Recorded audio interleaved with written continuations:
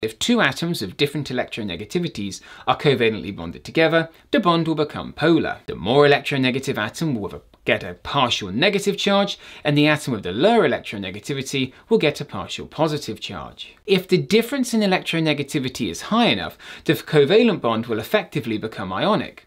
As so much of the electron density will be around one of the atoms, it will basically become negatively charged and the other atom positively charged. Now the atoms remain close together due to attraction between their opposite charges rather than the sharing of electrons in a covalent bond. For this to happen, the difference in electronegativity values for the two bonded atoms, based on the Pauling scale, needs to be greater than 2.0. For example, sodium has an electronegativity value of 0.93.